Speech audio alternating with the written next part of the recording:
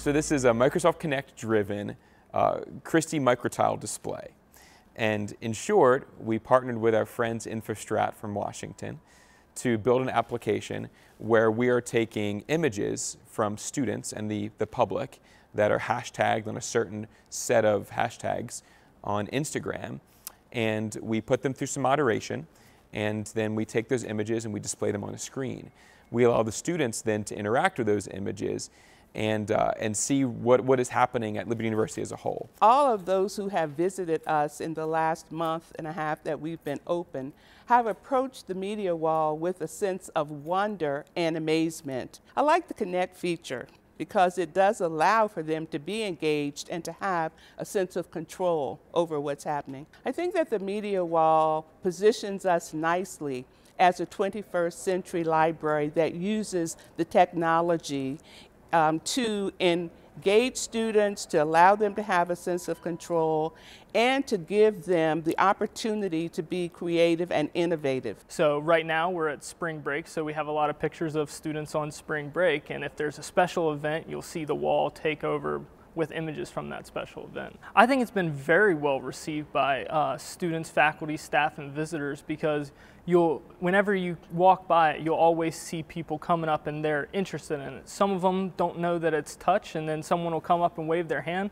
and then as soon as they realize that it's motion sensing, they all of a sudden get so excited and they come up and they'll be playing with it. Media Wall is made up of 198 Christie microtiles powered by a computer that is running custom application with an interface of Windows Kinect sensors. There's 3 of the Kinect sensors. Yeah, InfoStrat has been a really tight partner of the university. Every time we work with them, they're very engaged, very responsive to our requests. They do excellent work in our time schedule, which is very important for the university. One of our goals for this application was to create an experience that lasted.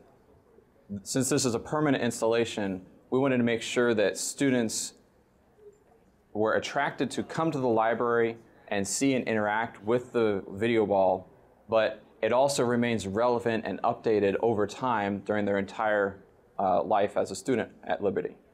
Microsoft has been an excellent partner to Liberty University. They've enabled us to do some great things like this. We rely on Microsoft for a lot of our core infrastructure and core technologies.